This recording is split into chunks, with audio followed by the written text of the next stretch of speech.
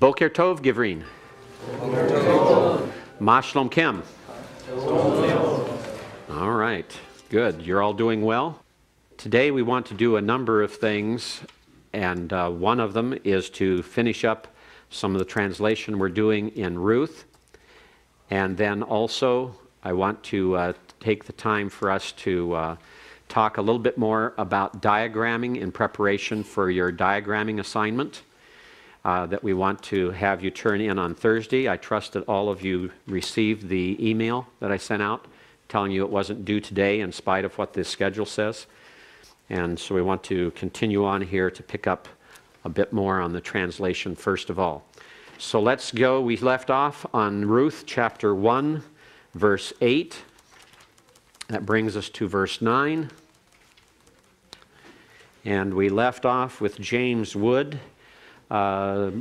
Scott, do you feel ready to do translation? I know that you've been out and I'm not requiring you to do it this morning. I haven't looked at it. All right, let's skip over you this morning then, okay?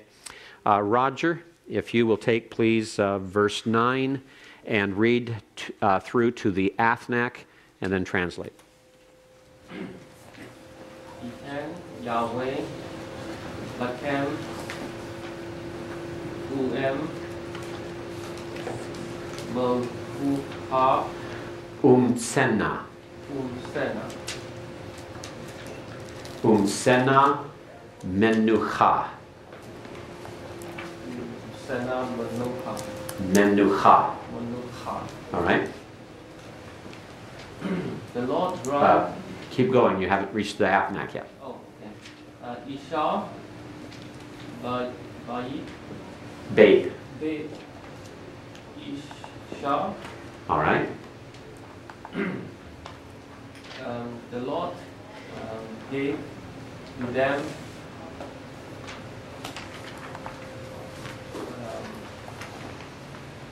you may find rest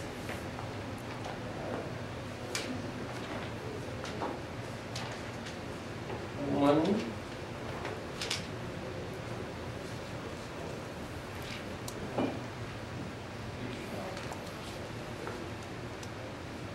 in the husband's house. Okay. Now notice this is still Naomi speaking in the context. So she is speaking. May Yahweh give to you. And remember here the second masculine plural pronominal suffix kem is being used because of the preceding verse where we also had the second masculine plural being used of the two daughters-in-law. And may you find rest, each, Isha, literally woman, each in the house of her husband. Each in the house of her husband. Notice the mapik in the hay on the second Isha. That is a third feminine singular pronominal suffix on ish, making it her husband. Now notice that these two are now widows, and so basically Naomi is wishing that they might marry again, that they might remarry, and that they might find rest, each in the house of her husband. It says something about the practice of the day, that these young ladies, being widowed early as young ladies, were expected to remarry. Naomi's expectation that they would remarry. Even though Naomi herself doesn't remarry, but remember, she's an aged widow.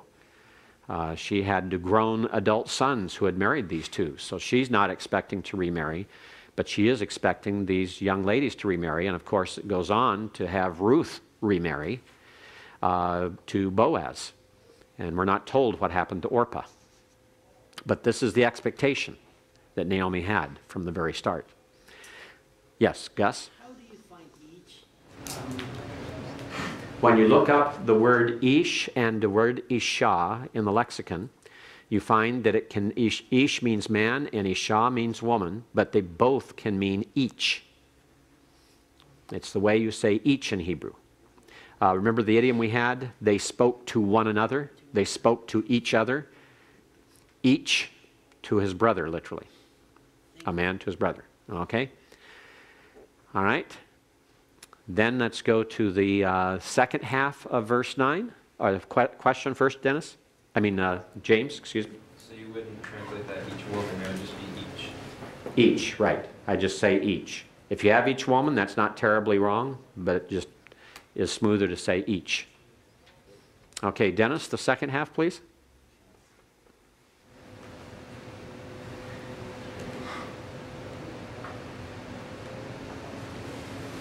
Vatishak, Lehem, Vatishena, Kolan,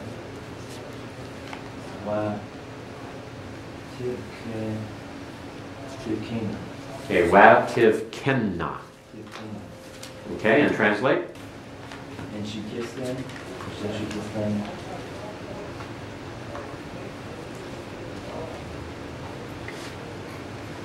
And they called. And they wept. All right.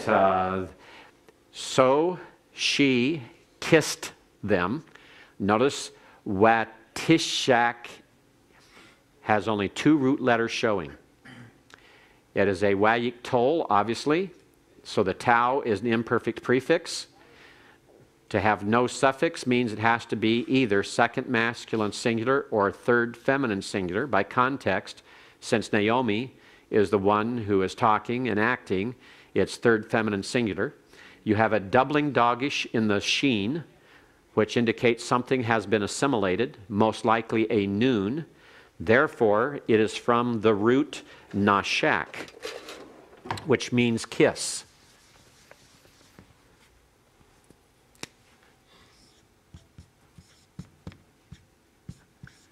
Nashak, the noon has been assimilated. So she kissed them. Notice lahen has changed now to the third feminine plural, where we had the second masculine plural on lakem in the first part of the verse. Then or so, they, tisenna, is a third feminine plural, imperfect. Kal, imperfect, third feminine plural, so Wayik Tol, from nasa. Notice again the doubling dogish here in the scene, so that we know that the root is nasa, which means he lifted up, he lifted. So it's they lifted kolan.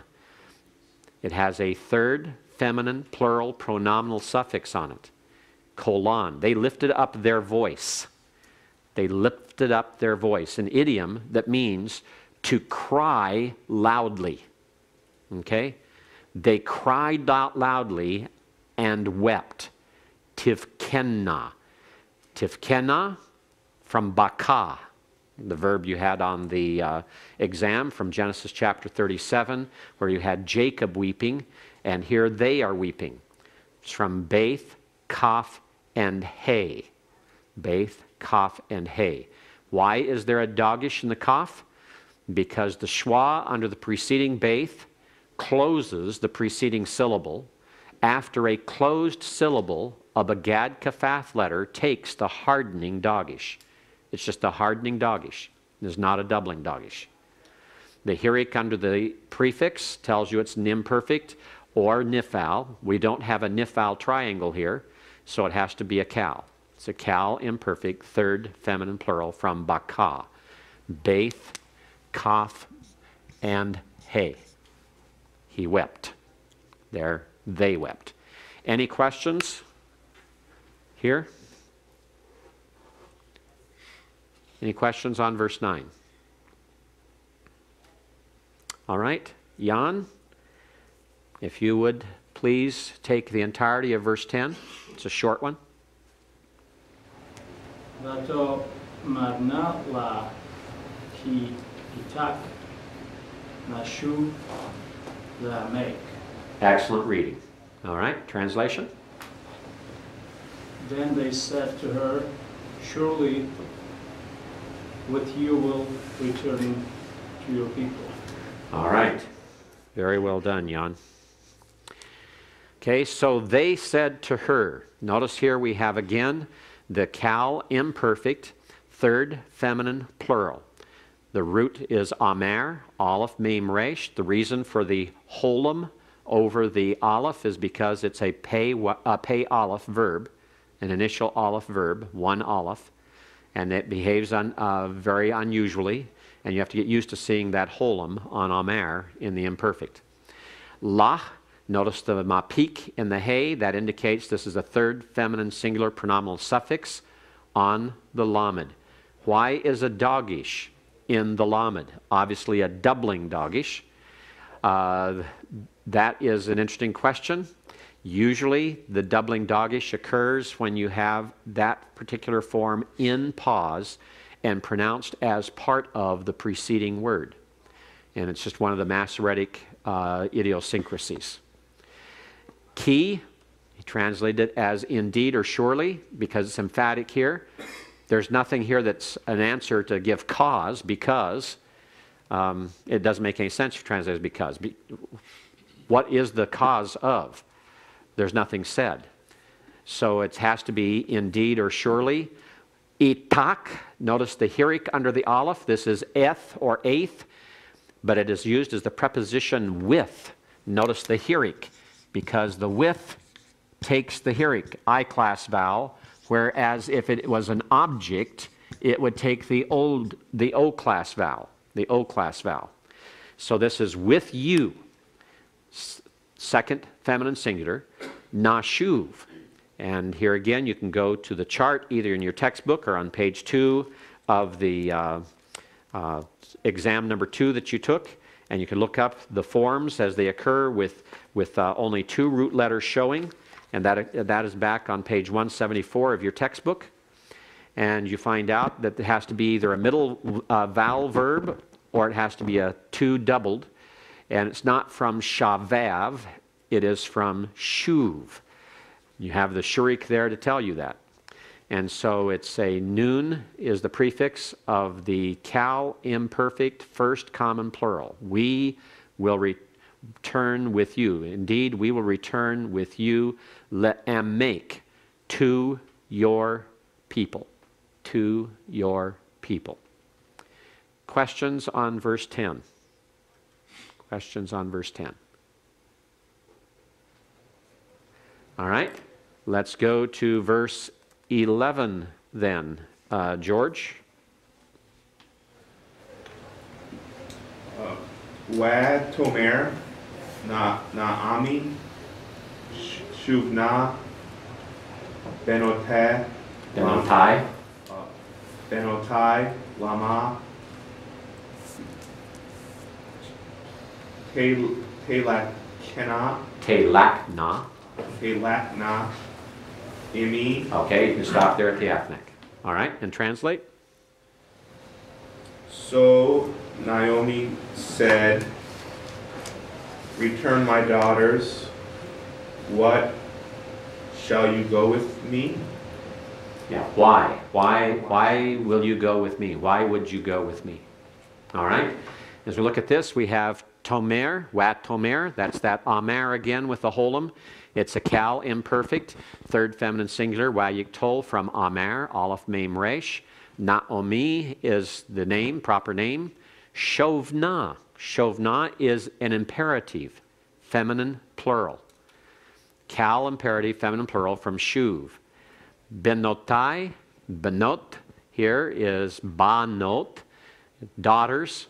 And here with the first common singular pronominal suffix, the yod on the end. So it's my daughters. Lama, why? Telakna is from halak. And you have only 2 letters showing, and it's a pay wow. The tseri under the prefix tells you it's going to be a initial wow verb. And so it's that initial wow verbs. There's only 6 of them. So you memorize which ones, and halak is one of them that you must learn, is pay wow or initial wow. And halak is what is used here. Why would you go? It's a Cal imperfect second feminine plural from halak, hey, lamed, kaf. Imi, with me. The im preposition plus the hieric yod of the first common singular pronominal suffix. Any questions on the first half of verse 11? All right. By the way, did you catch the hint? I give hints about final exams all of these last 3 weeks. What verb are you to remember? Halak. Okay, a word to the wise is sufficient. All right? If you look at the exam that you just had, page 1, halak was given for you as a pei wow or a one wow. There at the very first line on page 1, don't expect it to be a gift next time. All right? If you take good notes and pay attention to what I emphasize and focus on, I give you plenty of clues about the final exam. You'll find that only 5% of the final exam might be something that I did not cover with you specifically prior to the exam. 95% will be covered by going over exams numbers 1 and 2, doing the last 2 translations, and also listening to what I give you in class when we go through the review. All right, let's go to the second half of verse 11, and we're down to Tom. You want to read it aloud for us first?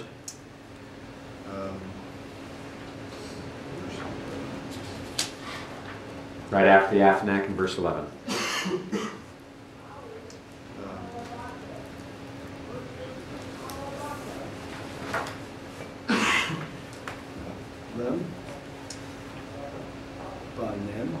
Ha'od. Right after imi in verse 11.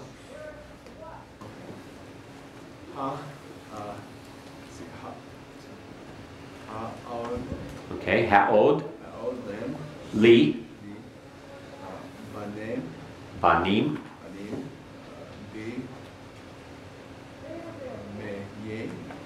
B'mei. B'mei. Wehayu.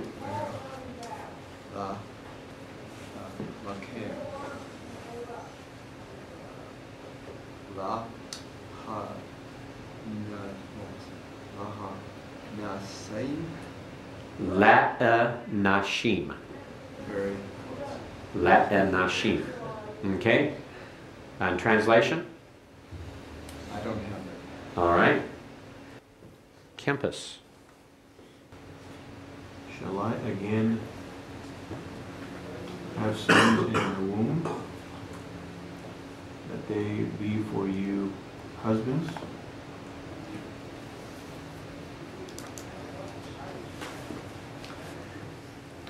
All right. Shall I again have sons for me, literally, Li? Shall I again have sons in my womb, so they might be husbands for you? Literally, for you, for husbands. For men, before husbands. All right?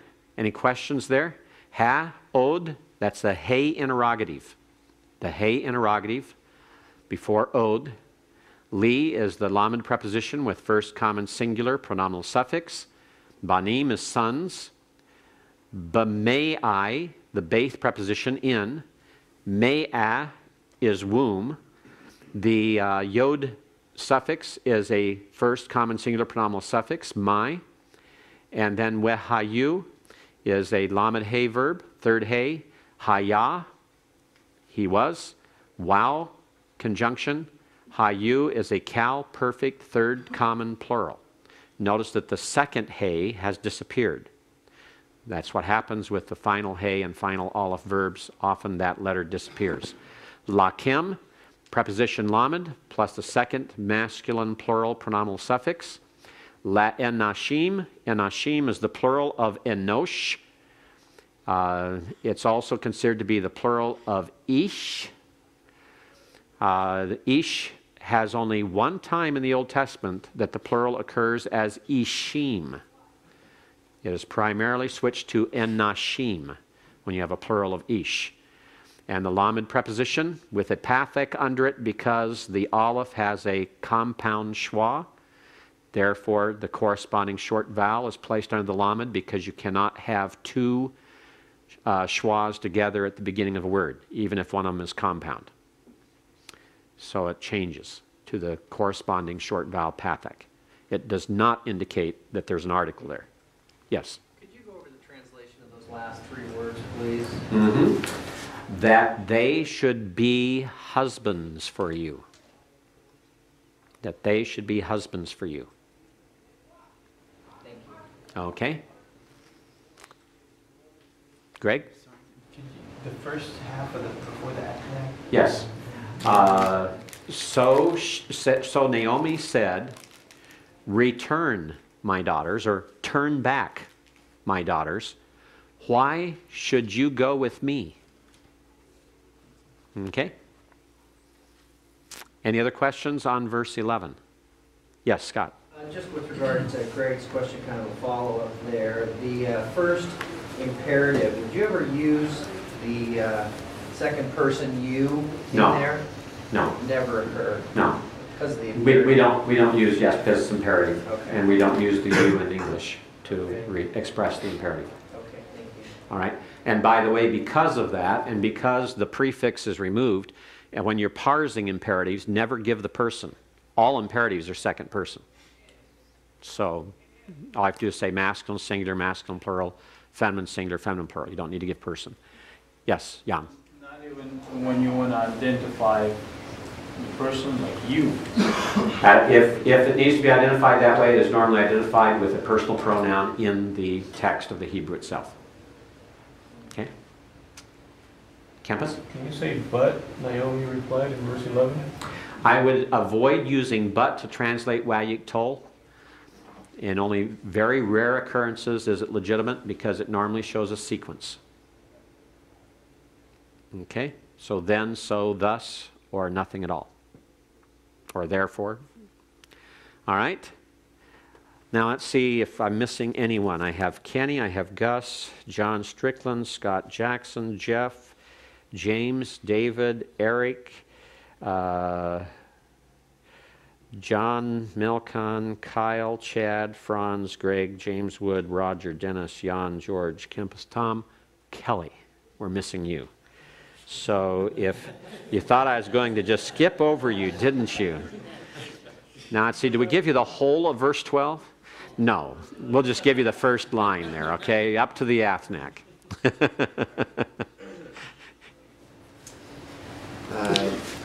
Shevna, Shovna,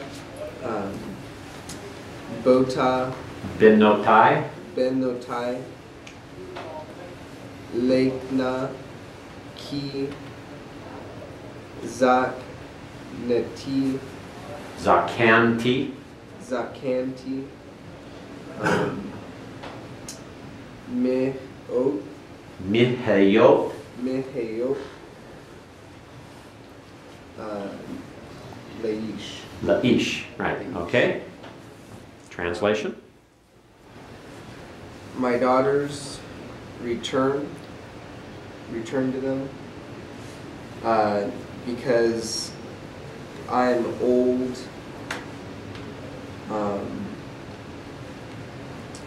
I'm old from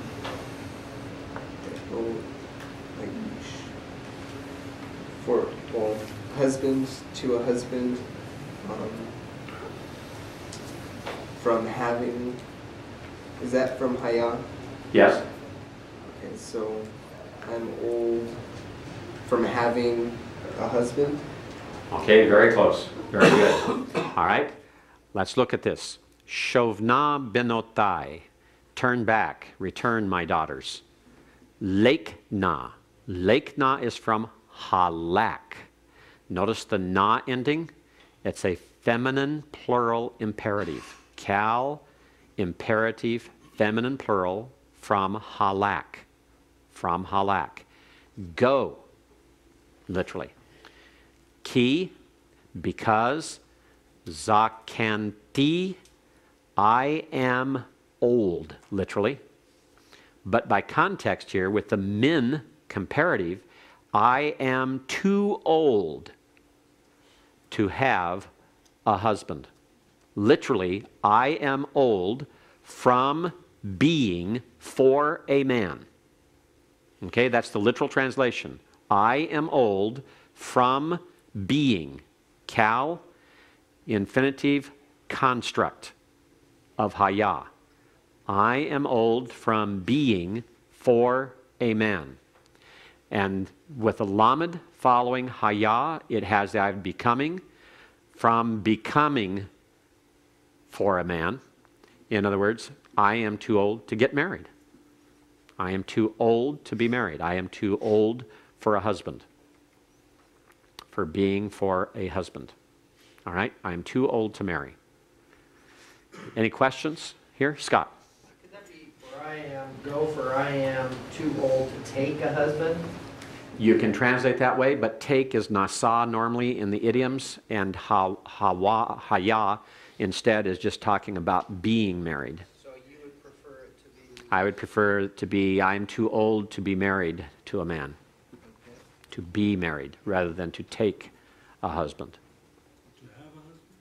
To have a husband would be fine. I'd accept that, have or be.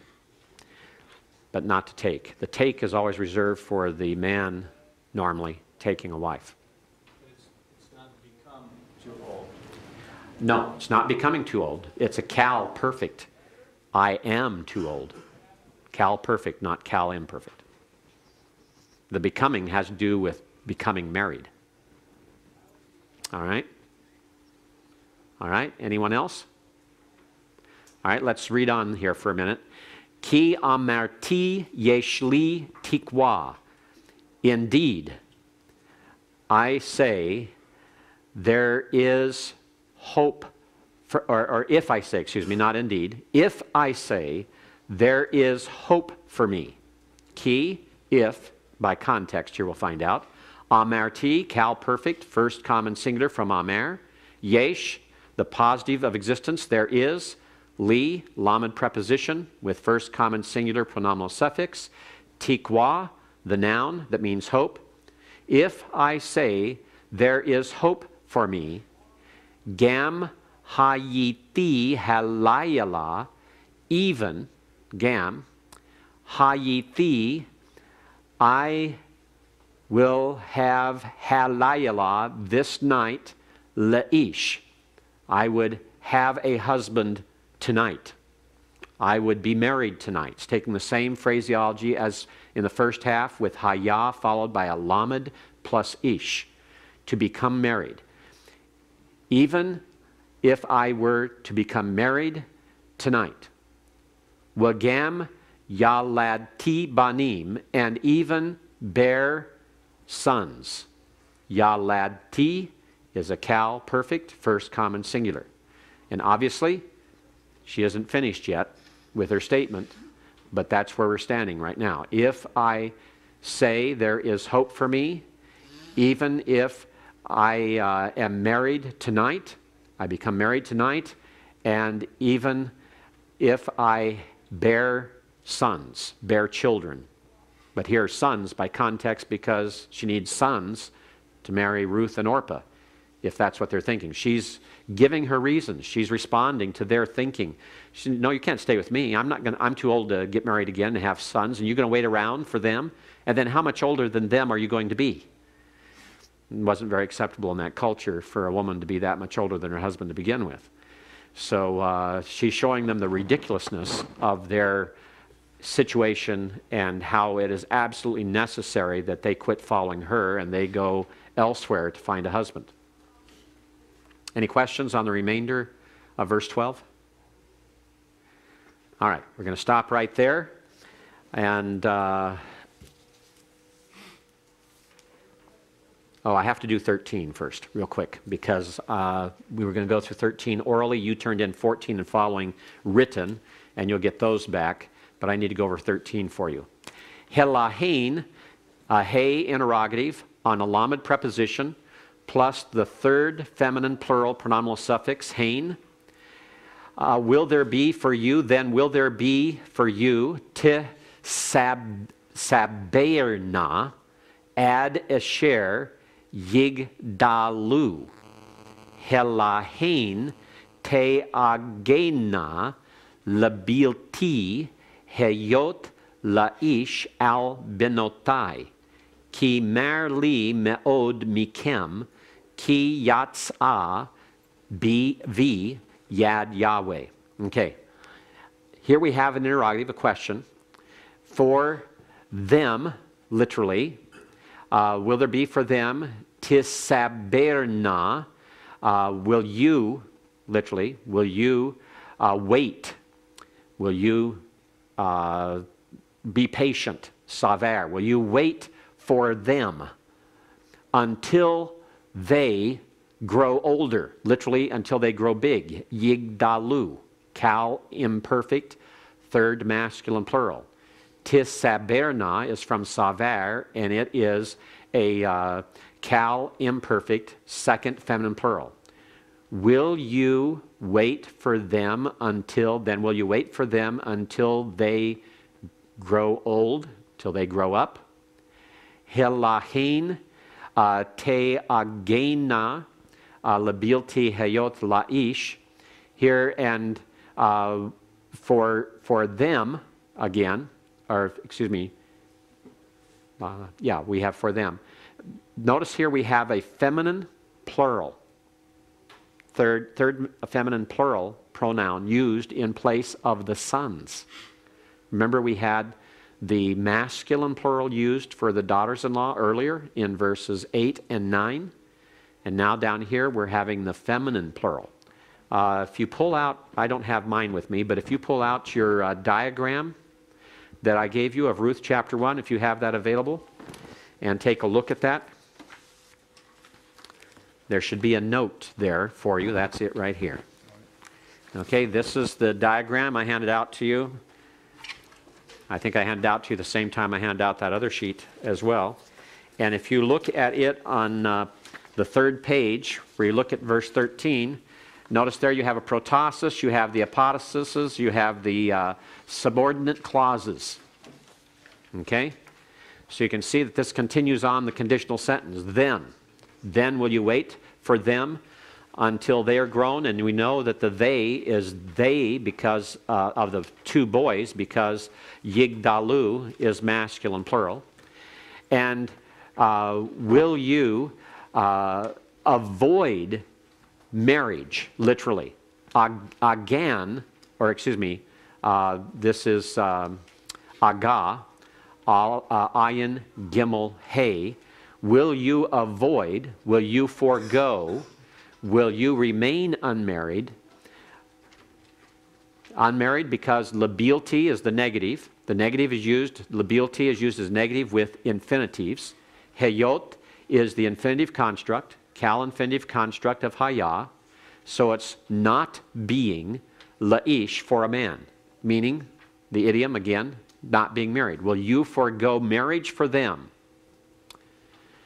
Al binotai, no, my daughters. No.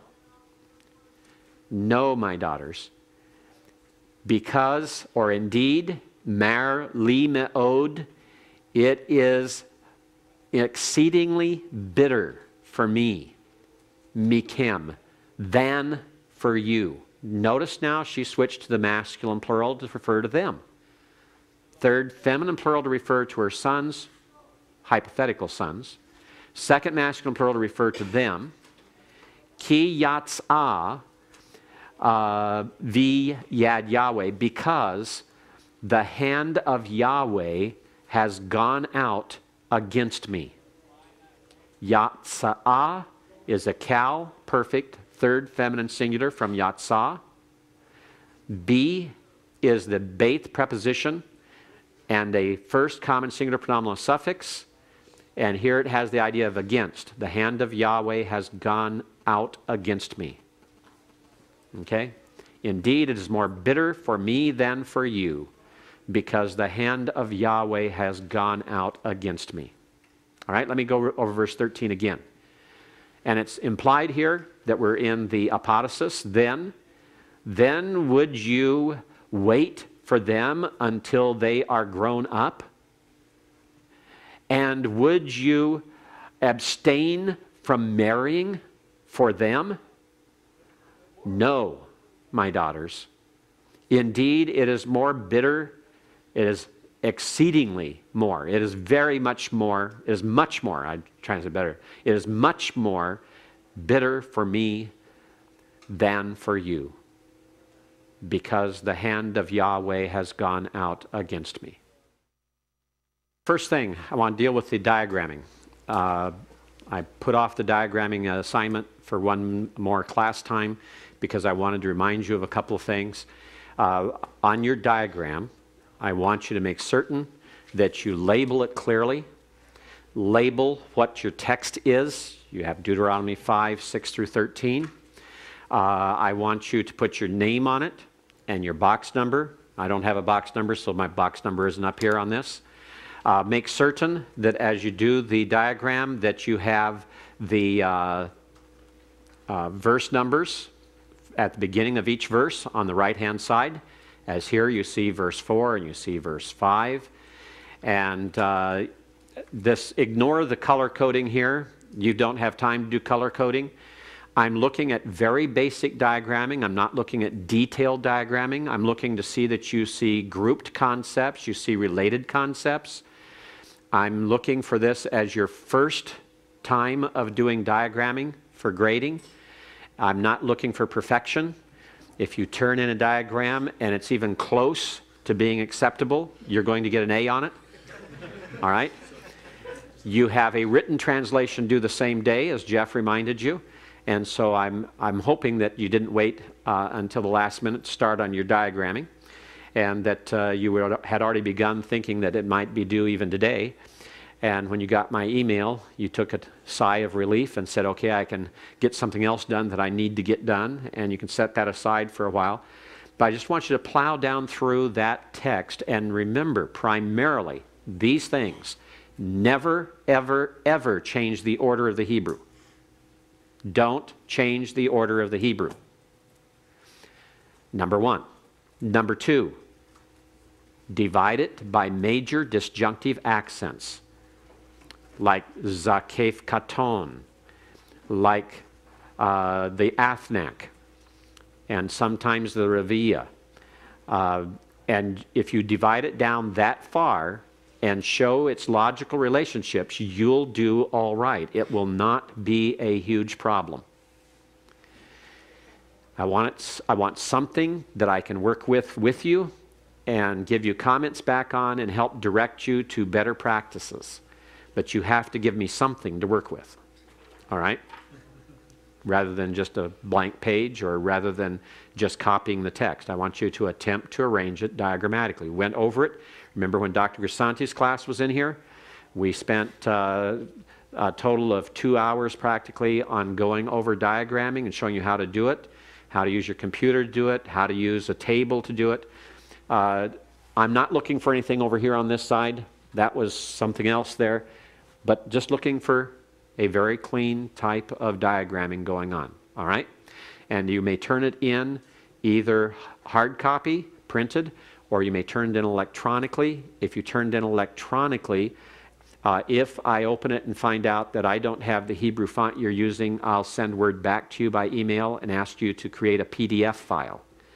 And you can create a PDF file. There is a, if you don't have Adobe to where you can do a PDF printing, there's something called Qt PDF.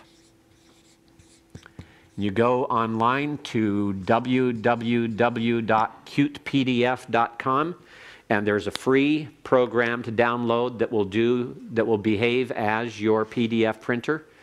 I got this recommendation from the IT department.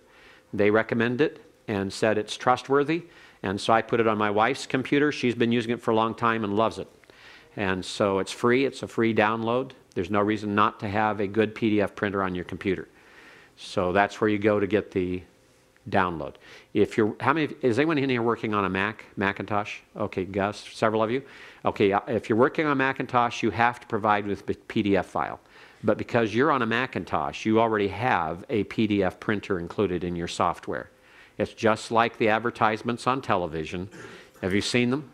Where Mac and PC meet each other, and Mac is always standing there nice and cool and collected and relaxed, and PC is always trying to do him one better, and Mac always says, I already have that. That's included. Well, this is one of the things you guys have that's included. You don't have to worry about it, okay? I have a Mac at home, but I don't do my grading on it, and I don't have the same Hebrew fonts you might have, because the Hebrew fonts I have on my Mac are in order to do my linguistic and exegetical key for Craigle. And so I'm using their approved Hebrew fonts, and I doubt if any of you have that. They're expensive fonts, and they provide them for me, so I use that. So if you have a Mac, do a PDF file for me. Okay? All right. That takes care of that then. The next thing I want to cover is the area of lexicons. Lexicons. Because we're moving along. Last week we talked about concordances. This week, today, we're going to talk about lexicons briefly, and we're going to move on then. We may have to finish that up on Thursday. We'll see how far we get. And then on Thursday, we're also going to take a look at theological dictionaries. I'll bring them in, and we'll look at them and how to use them. What you see on the screen is Brown, Driver, and Briggs. And by the way, when you abbreviate references, BDB is not to be italicized, because BDB represents the author's names. It's an acronym for the authors, Brown, Driver, and Briggs. We never italicize authors' names in a footnote or bibliography reference, so you do not italicize BDB. You do italicize abbreviations that represent the acronym for the title, because titles are italicized. So Halot should be italicized. DCH, for Dictionary of Classical Hebrew, should be italicized. If you want to refer to Halot, you could use KB, Kohler, Baumgartner, the two chief editors, and it's KB3 is the current Halot. I have up here KB2, and there was a KB1 before that, first, second, and third editions. But be certain of that. Normally, we just refer to Jastro's lexicon as Jastro, and Holiday as Holiday. And if you're going to abbreviate or use shortened forms in any way. The handout you received earlier that you had there shows you what the old Kohler and Baumgartner looked like before it was translated into English. You can see the German on the left side. You can see my translation on the right side. This is something I did while I was in my doctoral program at Grace Theological Seminary, because I was doing a paper for one of my professors. And as I was doing this paper, I prepared this sheet so I could use it in teaching to show how to use and what the material was within the Kohler and Baumgartner lexicon. And so it expands it, interprets it, and translates it into English, which is what then Halot is now what has been done by M.E.J. Richardson as the translator in the current edition. So that just gives you an idea of what it looks like. But as you look at Brown, Driver, and Briggs, notice you have here, and we're going to use Mashach, notice you have references here. This is in the enhanced new Brown, Driver, and Briggs. And so you have references to TWOT, which is Theological Word Book of the Old Testament. Notice that they have failed here to properly italicize the abbreviation, although they've italicized in the pop-up the title. And so TWOT should also be in italics. And the S here is for Strong's Concordance, and Strong is the compiler, so it's not italicized. GK is for Goodrich Kohlenberger, their concordance, and so that is why it's not put in there. And by the way, I see there's a typo there. They have concordance there. Have to send them send Logos a note about that. But as you're looking across here, you can see the main meaning in the bold. And then it's talking about being from the Neo-Hebrew, the New Hebrew, and the origin probably as the Arabic, and giving you the Arabic, wipe or stroke with the hand. And then references here from Robertson Smith, Religion of the Semites. RS should actually be in italics, since it's for Religion of the Semites, not for Robertson Smith. And then anoint, Aramaic, Mashach, and here in the Aramaic they're actually using Syriac. It's not really Aramaic, it's Syriac, the font here. So this is one of the reasons we don't use BDB, is because of the fact that they're using very old terminology and not up to date with how things are referred to. This Meshach is Aramaic, this one is Syriac. And in Aramaic inscriptions, and the Palmyran and the Ethiopic, and here you have the Ethiopic word actually, Mashach, and means to anoint, to feast, to dine. It goes on down through the Assyrian, the Aramaic, the Arabic, where it can also mean measure, and then goes into the Cal, the perfect, third masculine singular, and this represents Mashach, the same as what's given here. If you ever have something with a word or a letter and then this apostrophe, that's an abbreviation because you already know what it is because it's given up here. And so it just represents the same thing, Mashach. 2 times, and then with a suffix, Mishachka, in Psalm 45:8, etc. It goes all the way down. You have all the information given for you here in Brown, Driver, and Briggs. And notice here that when it recites Numbers 6:15, that it tells you P for priestly, priest code or narrative. This is another reason we don't like to use Brown, Driver, and Briggs. They are documentarians. They believe in the documentary hypothesis. They do not accept the Pentateuch as being written by one author, Moses. In fact, they accept it as being written by a multiplicity of authors and edited by a multiplicity of editors everywhere from the 9th century BC, 500 years after Moses, down to 620, or actually down to 512 BC. 512 BC. So they have a predisposition toward a very higher critical viewpoint of the Pentateuch, and it affects their interpretation, it affects their translations, it affects their decisions. And so it's another reason why we don't like to use Brown, Driver, and Briggs.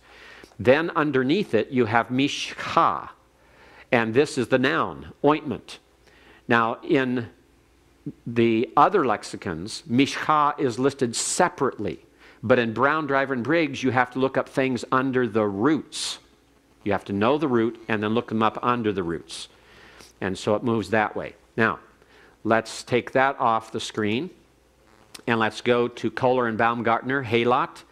And you'll notice that they have the Ugaritic, Mashach, Gordon's textbook, Driver Myths, Eisleitner, Middle Hebrew, Old Aramaic, Egyptian Aramaic, the Palmyran, the Jewish Aramaic, the Samaritan. Samaritan is not given very often in Brown, Driver, and Briggs.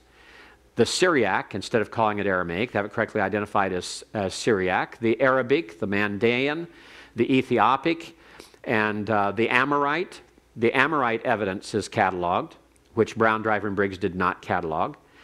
You have to keep in mind that Brown, Driver, and Briggs was written and done before the Ugaritic finds, therefore they have nothing about the Ugaritic. Found before the Dead Sea Scroll finds, therefore nothing about the Dead Sea Scrolls. Found prior to all of the context of material that has been produced on Amorite, including Ammonite, and Moabite and other ancient Canaanite materials.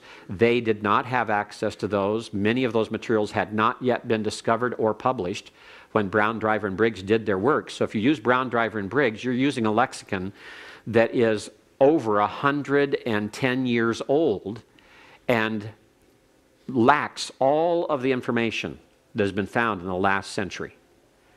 And that puts you at a distinct disadvantage, and it puts them at a disadvantage and causes them to make decisions that are absolutely inaccurate. So that's why we don't use Brown, Driver, and Briggs. You go through and it has the Cal, and goes through all the way to the Nifal. When you have a dagger at the end of a entry, that means, just as the pop-up says here, every biblical reference is cited within the entry.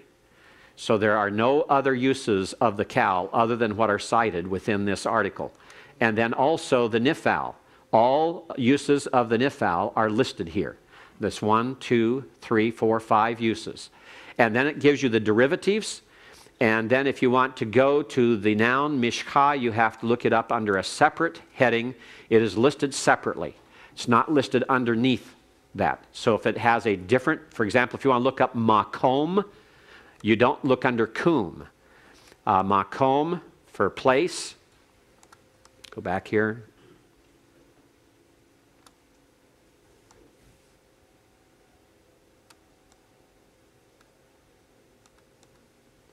Makom is listed under the MAME, not under Kum. But if you look it up in BDB, you have to look it up under Kum, the root. And that's the advantage of the newer lexicons, is that it puts even the nouns derived from the roots are listed separately so that you can find them. So that if you don't know the root and you're looking for them in BDB, you can't find them. Now, the enhanced versions of BDB have gone through and attempted to put in most of those nouns alphabetically, like Makom in the MAMES, and a reference to C, Kum. But they haven't done it for all of them, and some of them are missed and some of them are misidentified. So watch out for that. Then let's go to the overhead projector for the next part here. If we look at Mashach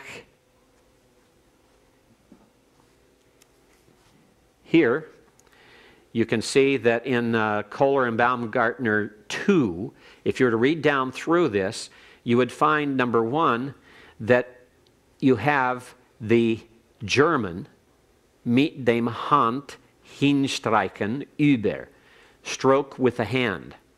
And then as you go down through, you've got the German given and a translation. And this was done before the third edition.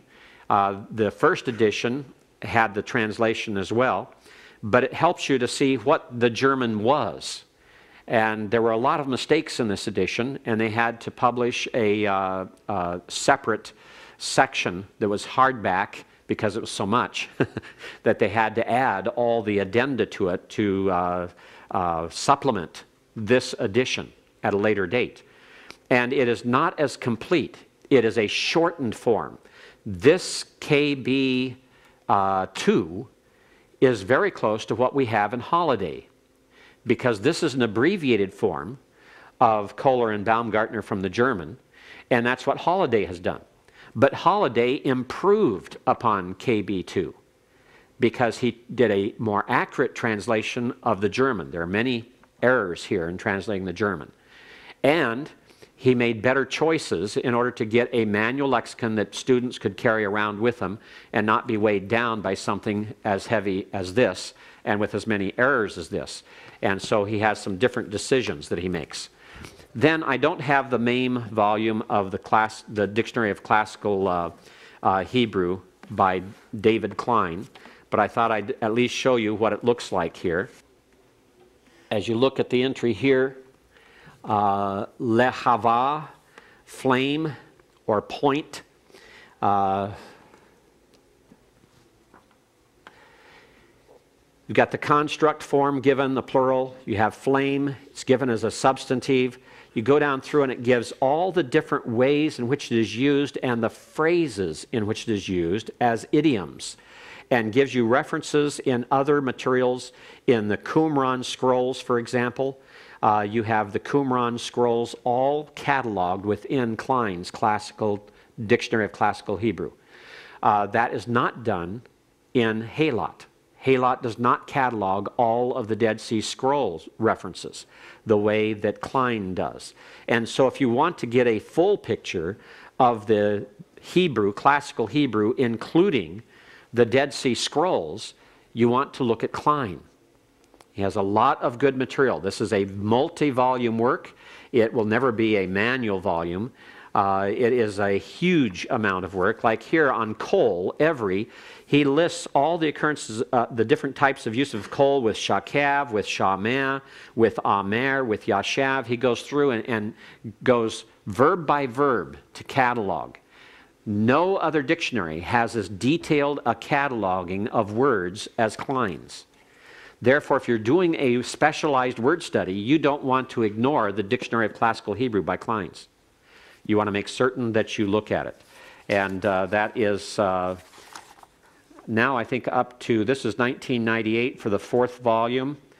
And I think that we're up now to, I think, the 6th volume, 6th or 7th volume, and it's still going. The other is a 2-volume work that I think now is available in one, that is by Marcus Jastrow. And just to zoom in here further, because he has very small print. Okay, there's Mashach, and he listed here as Biblical Hebrew, BH, gives to stroke, to smear, especially to anoint, to install an office by anointing, and then he does something that none of the other lexicons do. He lists all of the Middle Hebrew usages and Aramaic usages found in rabbinic writings. And he gives you the references to those rabbinic writings in the Talmud and the Mishnah, and he gives translations, and he sometimes gives even interpretations. And so he is very interesting in the fact that he's bringing the body of Jewish literature to bear on the meaning of terms used in biblical Hebrew, to show you how they're used in later rabbinic issues and rabbinic places. And sometimes it's revealing to see how the Jews are interpreting some of the Old Testament passages that you may be looking at. So the Jewish element for Jastrow, the Dead Sea Scroll elements and detailed lexical and semantic analysis inclines. The most recent scholarship for biblical Hebrew and Semitic languages in Halot. And BDB, outdated, outmoded, error-ridden, very liberal in theology. You'll use it from time to time, you'll look at it, you'll refer to it, but take a warning. Be very, very cautious in depending on it. If you have only BDB as a Hebrew lexicon, you do not have a good Hebrew lexicon. All right? Yes? After holiday, what would you say would be the next one we should purchase? I think that you should try to get the 2-volume. In fact, I think they're going to try to put it in one now. The manual edition of Halot would be the next best thing for you to have. The only people who are going to buy Klein's are those who are going to go into teaching Hebrew, and maybe the seminary or whoever they're working is going to give them a book allowance where they can pay for it out of a book allowance, because it's way too expensive for pastors to get hold of and have. Jastrow is more the speed of what most of us can afford. All right?